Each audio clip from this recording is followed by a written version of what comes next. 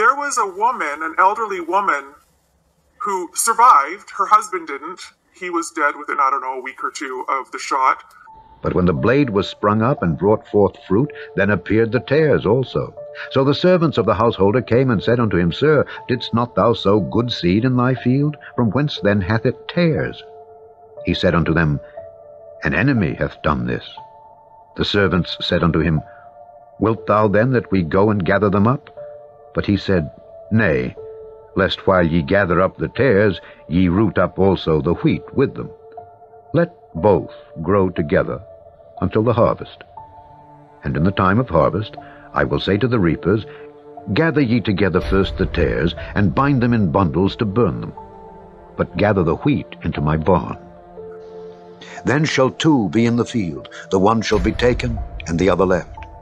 2 women shall be grinding at the mill, the one shall be taken, and the other left. Watch, therefore, for ye know not what hour your Lord doth come. But know this, that if the goodman of the house had known in what watch the thief would come, he would have watched and would not have suffered his house to be broken up. Therefore be ye also ready, for in such an hour as ye think not, the Son of Man cometh. She had a reaction, and I wasn't even expecting her to tell me I didn't know she was going to be saying what happened like this. And so she's talking about these demonic entities that were like coming at her. It started 15 minutes after this and lasted a couple of days. And I talked to her daughter and said, like, has your mom ever been diagnosed with like any mental diseases, schizophrenia, anything like that? She goes, no, my mom's perfectly healthy. She's never had any of these issues. She's telling the truth, and I was there while she was acting crazy. So she recovered. Now, she's telling me about these entities that she saw. But and if that evil servant shall say in his heart, My Lord delayeth his coming, and shall begin to smite his fellow servants, and to eat and drink with the drunken, the Lord of that servant shall come in a day when he looketh not for him, and in an hour that he is not aware of, and shall cut him asunder, and appoint him his portion with the hypocrites. There shall be weeping and gnashing of teeth. And I will dash them one against another, even the fathers and the sons together, saith the Lord. I will not pity, nor spare, nor have mercy, but destroy them. Hear ye and give ear. Be not proud, for the Lord hath spoken. Give glory to the Lord your God, before he cause darkness, and before your feet stumble upon the dark mountains. And while ye look for light, he turn it into the shadow of death, and make it gross darkness. And more videos around the world are coming out of people looking over the right shoulder, freaking out. You'll notice in a couple of the ones I show you, their eye does exactly what Katy Perry's eye did, where one eye goes screwed up, or actually goes off to the right, just before they start circling and swatting at things and fighting things in the air. Yet I had planted thee, a noble vine, wholly a right seed. How then art thou turned into the degenerate plant of a strange vine unto me? For though thou wash thee with nitre, and take thee much soap, yet thine iniquity is marked before me, saith the Lord God. How canst thou say, I am not polluted, I have not gone after Baalim? So we got the shot on April the 8th, I think it was, and then the trouble began. He answered and said, Every plant which my heavenly Father hath not planted shall be rooted up. Okay, what was the trouble? Well, he didn't have as much of a symptom as I did. In that, probably the same afternoon, I started to get so dizzy and sickly feeling, but the dizziness and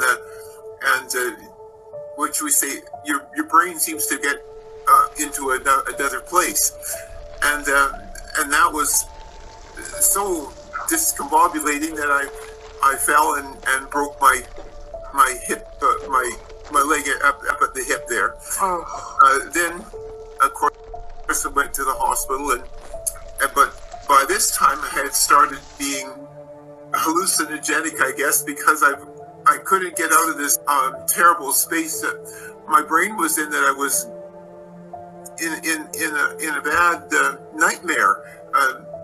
Visually, I just kept seeing a bad black smoky thing, and snakes, and it looks like devilly creatures. They seem to be very evil. There seemed to be an evil component, because these little things that were coming in my vision were they looked like undersea creatures, but they had a devilish look. And also in the mix there was many snakes, and I got quite disgusted and feeling bad about that. The other thing that was really awful was this terrible smell. Now, this wasn't just like a visual image. I felt I was right in this cave or smoky place. The smell was so awful, and I was really scared. I couldn't stop trembling and being scared. And my daughter, I had her on the phone because I wasn't feeling well, and she said I was stammering and I couldn't seem to speak. My head was just completely in an upset state. So after the doctor, of course, I had to go to the hospital with my broken hip leg, and it was broken right up near the hip there. Anyway, in the hospital, this continued on, and it was a better part of a week, and I was still feeling trembling and scared, and I couldn't really talk, and I couldn't see well. But the main thing was this terrible psychological fear that I had. It was the nearest thing I ever came and I could ever imagine to becoming suicidal, because it seemed like I think I couldn't get out of it. Ever imagined becoming suicidal, because it seemed like I think I couldn't get out of it. And in those days shall men seek death, and shall not find it, and shall desire to die, and death shall flee from them. And it was just so awful that one evening in the hospital, one of the nurses, she sat and prayed with me, because I said, I'm so scared, I don't know how I can go on, and she was very good, and I was blessing her. It seemed a little bit of a help, and then gradually after a couple more days it wore off a little bit, but the memory of it just even makes me feel bad now, because it was a terror moment. And he caused all, both small and great, rich and poor, free and bond, to receive a mark in their right hand or in their foreheads. And the feeling that you just can't, you're just helpless. It was, I don't know what drug trips are like, or like anything like that, but it was the worst sensation. But it was not just visual. The thing, it was so physical with me too, and I can't ever forget the bad smell that went with it. And I don't remember sounded so much, but it's just the fact that my whole body seemed to be cooked.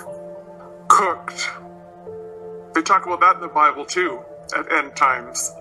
And the kings of the earth, and the great men, and the rich men, and the chief captains, and the mighty men, and every bondman, and every free man, hid themselves in the dens and in the rocks of the mountains, and said to the mountains and rocks, Fall on us, and hide us from the face of him that sitteth on the throne, and from the wrath of the Lamb.